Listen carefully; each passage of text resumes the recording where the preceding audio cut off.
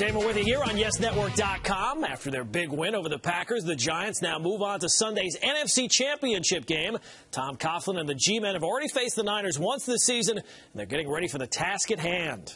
Excited Excited to move on, excited to be a part of the remaining 4 teams that will play this year for the this weekend for the respective AFC and NFC Championship games. We have our match cut out for us this week, and we understand that. But with that being said, the game still has to be played on Sunday.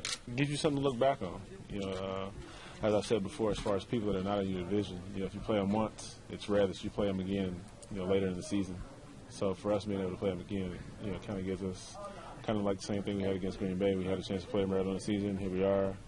Kind of, learn how they're going to attack us. It's a little sweet to go out there and play a team that we played and know that we fought tooth and nail with, and it's going to come down to, hopefully it doesn't come down to the wire. Hopefully we can win the game pretty well, and as long as we're able to execute and do all the things we know how to do, we'll be okay. I know it's going to be a physical battle. Whoever wins a physical battle is probably going to win the game.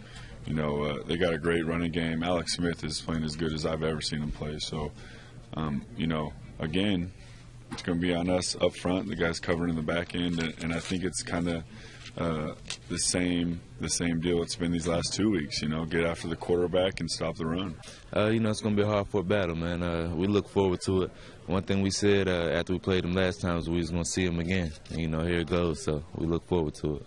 This is about the NFC Championship. That's it's a obviously an opportunity to get this win going to the Super Bowl. Obviously we played them once before, and we know they're a good team. There's no denying that, and they're playing great football, and they're playing with great confidence. So but it's going to be exciting going out there and have another shot and seeing what we can do. Be sure to catch exclusive content from our This Week in Football crew all season long right here on YesNetwork.com.